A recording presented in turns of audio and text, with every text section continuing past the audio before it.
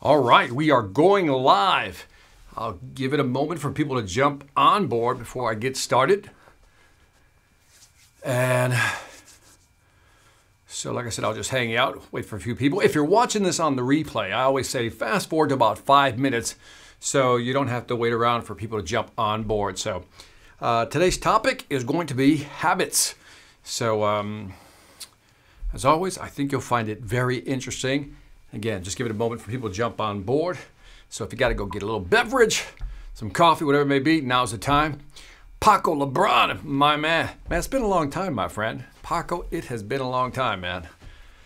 All right, man. So glad you found me on Facebook, man. So looking forward to it, man. Let me see if I can drag your comment over, Paco. I'm testing something out here. Boom, there's Paco LeBron. Out of Chicago, man. Hopefully they're opening things up in Chicago a little bit, Paco. So it's not too bad. So again, we'll just wait a little bit, chill, get some coffee. I actually have some hot water. Dean Hankey. Hey, man. You know, Dean, have we ever met face-to-face, Dean? I don't think we've ever met face-to-face. I think we've just exchanged, messages, videos, and pictures on Facebook.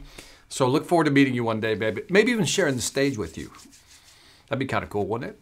Yeah, that'd be awesome. So we're here in Georgia, man. Things are starting to loosen up a little bit.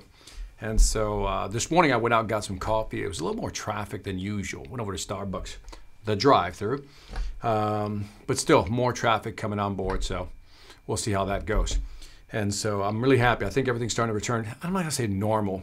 And I'm not going to use the phrase new normal either. I'm just saying things are starting to at least move in the right direction. Leonidas, 300. How many times do you hear that, Leonidas, with your name, right? Leonidas Alexandro. You hear that probably a lot, my friend. So, but yeah, so I've been working on the studio. If you can see what's going on in the studio. Got the new board, working on some lightings, got some new microphones. Got some other lighting over here. Let me see. Got some speakers down there. You can't see them. Got some new interfaces down there. So, like I said, trying to get my virtual game in line. So, like I said, I'll wait another minute so then I'll just launch into this thing. So, let me see. What else is new? So, I got to publish my book. It's already done. It's called Upselling is the New Prospecting. Upselling is the New Prospecting. So it's just a matter of me pulling the trigger and publishing the book. So we'll see what happens. So yeah, Dean, man, for sure, man, for sure. All right, well, I'm going to get started. The topic of this live stream is the power of habits. I don't know if you read the book by Charles Duhigg. He wrote The Power of Habits a few years back. And then recently, by recently, I mean about a year and a half ago, I forgot, James Clear wrote the book Atomic Habits, which really piggybacks off of, you know, the Charles Duhigg stuff, which I thought it's kind of a nice little dovetail and adds another layer, so to speak. But this morning I was talking to a customer. I'm doing my coaching sessions with them. And so when I was coaching them, you know, I realized that, you know, the person had bad habits. And bad habits could be physical bad habits, but they also be mental bad habits. And we'll talk about that a little bit. So what's going on here? Thank you, man. Thank you, man. Working hard, working hard. So let's look at the power, like I said, the power of habits. Let me just start there. And one of the things that I love about this model that Charles Duhigg had in his book is that it has allowed me as a sales trainer to actually explain to salespeople, you know, where they're at in the learning process. Allow me to go into the model first, and then we're going to talk about it. And then I'm going to show how it applies to your world, your life, your daily, right?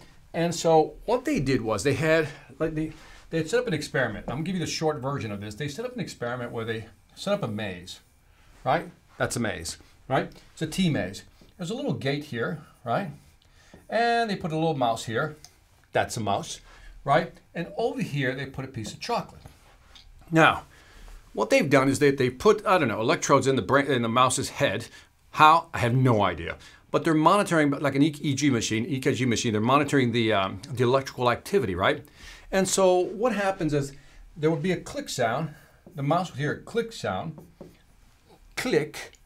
The gate would swing open, and then the mouse would go in, sniff, sniff, sniff for a while, and just kind of explore the maze, and maybe not find the chocolate. But after a time, they took the mouse out, closed the gate, and then again, did the same thing. Click.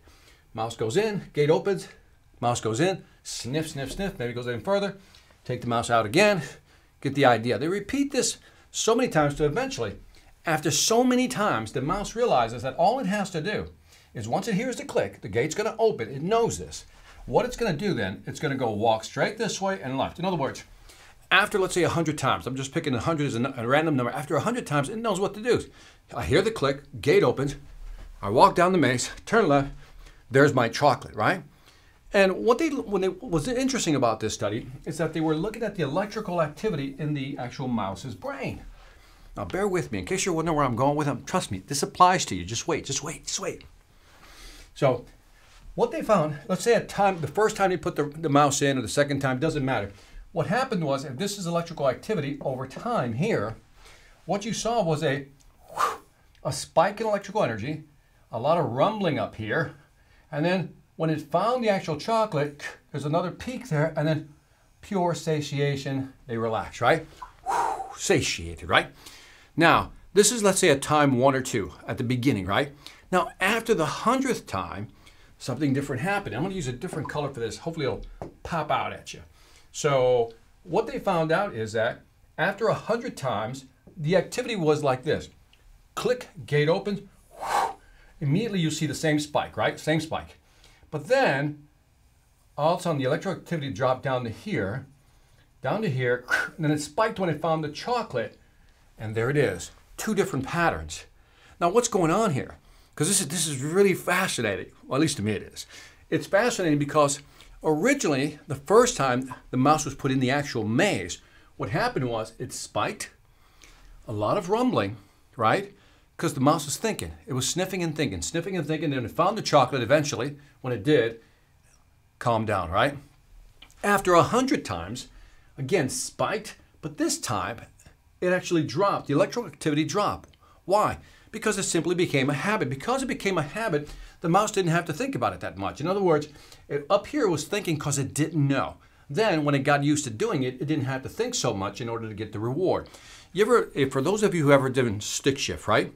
If you ever driven a manual car, do you remember when you first started driving the car, you're like, okay, let me see if I get this right. Okay, clutch in, right?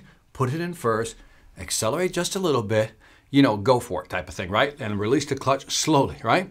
And initially when you started learning how to drive this car, it was all hiccuping, right? Back and forth, just all hiccup. So what's interesting is that after, let's say, 100 times doing it, you didn't have to think about it. You put in first gear, clutch in, clutch out, and you drove away. It's the same thing. After a while, you didn't have to think about it. Now, why is this important? It's important for many reasons.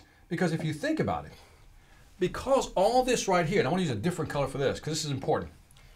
Because you no longer have to think about it, your electrical activity drops down, which means all this right here, this shaded part right here, if I can just shade this shaded part right there, that's like extra processing power that you now have, because your brain is not dedicated to just what?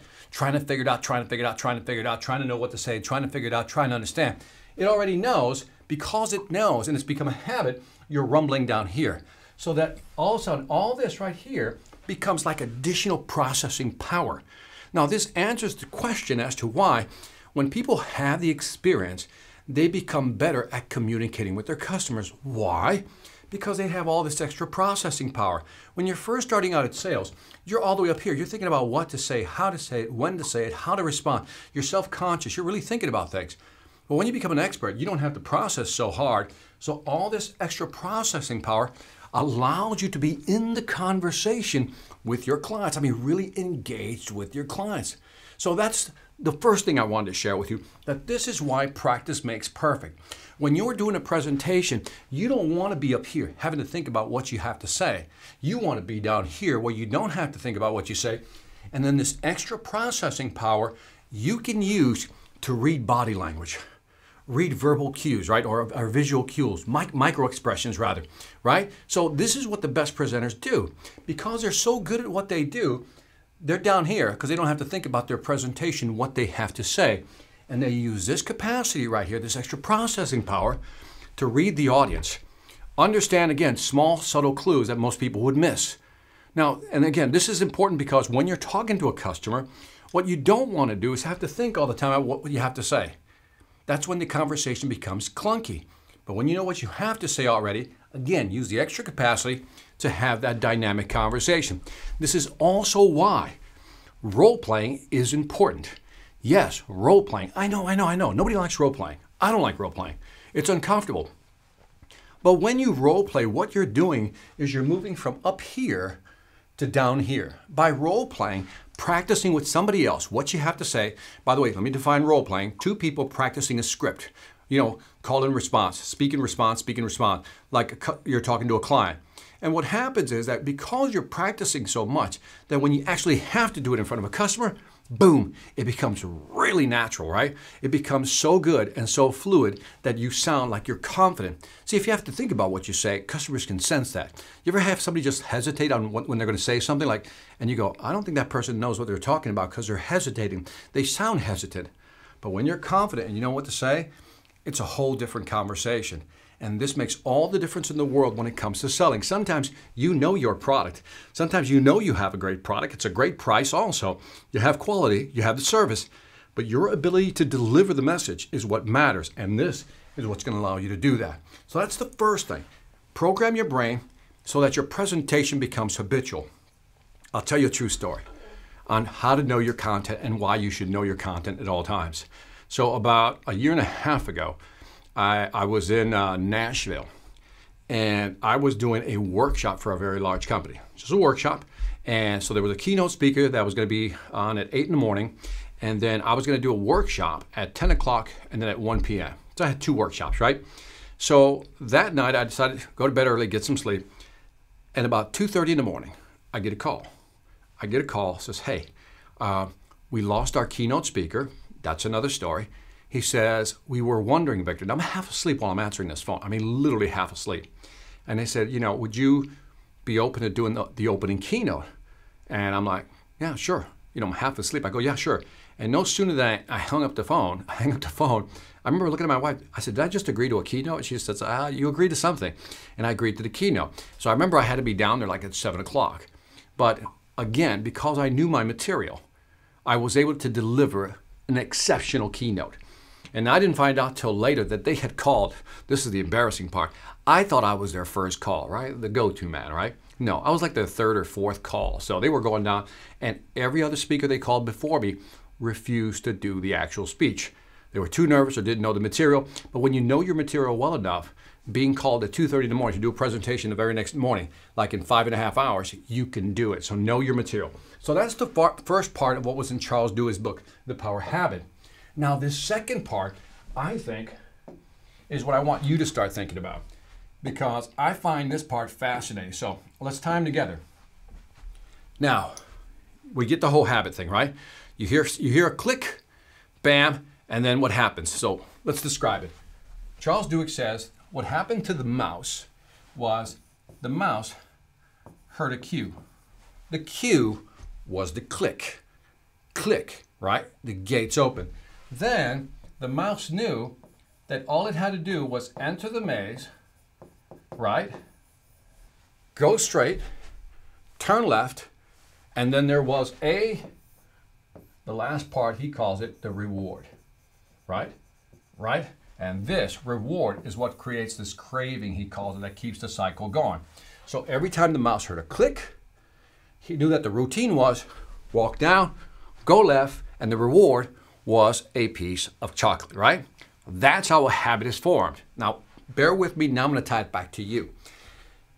In the morning when you go to the office, or in this case, when you go to your home office, right? What happens? You see your computer, right? It's like, bam, you see the computer. And all of a sudden, that's a cue, right? Much like the click, that's a cue. And what's usually the routine? Most of us, when we see our computer, the first thing we're going to do, if we're in business mode, is check our email, right? That's the routine. See the computer, that's the cue. The routine, check the email, right? Now, what's the reward? We know what the reward is. You ever have like 100 emails or, just a long list of emails? And what's the first thing you start doing? Delete, delete, delete, delete, delete, delete. Come on, man. If you're with me, just hit me with a 1. Just hit me with a 1 on the comment. Just hit me with the 1, because that's what we typically do, right? We go delete, delete, delete, delete, delete, and then boom, we feel good. Oh, I got it down to 25, and that's your reward. So think about all these things. When you see something, you begin to do something. If you're a smoker, if you see somebody smoking, guess what you want to do? The cue is you saw somebody or maybe even smelled it. That's the cue. Your routine is to go outside and have a cigarette. The reward is what? The nicotine hit that you're going to get. So these are routines that we get into all the time. Now, if you're a manager, I want you to pay attention to this part because I think this relates to you. If you're a manager, this is a routine that people get into, right? Now, do you have an employee? I'm talking to managers now. Do you have an employee that it's like that one person that just doesn't seem to get it? They're always coming to you when they have a problem. And you're like, this person simply doesn't learn. They don't get it. Whose fault do you think that is? Yours. Here's why. Now let me explain it to you. What's going on here? Why the person keeps coming back to your office. Because here's Johnny, right? Johnny has a problem. That's usually a cue. He gets stuck. I don't know how to do this. I forgot how to do this. What's Johnny's routine? To go to where? Your office. So Johnny knows that all he has to do is go to your office and you'll be right there. And what's the reward? What do you give him for a reward? You give him the answers. You give them the answers, which is why they keep coming back, because you're giving them the answers. And if somebody was looking from above, analyzing what's going on, if you look at, let's say, asking questions, listening, or talking, right? If you looked at the ratios right here, you probably spend maybe 10% of your time asking Johnny questions. You probably spend maybe 30% actually listening to what Johnny has to say, but you probably spend I'll say 60% talking. Talking is giving them the answers. Now, that's why they keep coming back, because every time they have a problem, they go to your office, that's the routine, and when they get there, you give them the answer. But what if you want to make people independent? Let's reverse this now. What if you can just reverse these two numbers? What if, instead of talking 60%, you reverse that by asking 60% of the time that you're in there, you're asking questions, and you're only talking about 10% of the time. In other words, giving content. What do you think will happen if the majority of the time Johnny walks into your office, instead of giving them the answer, or in this case, giving him the answer, what would you do?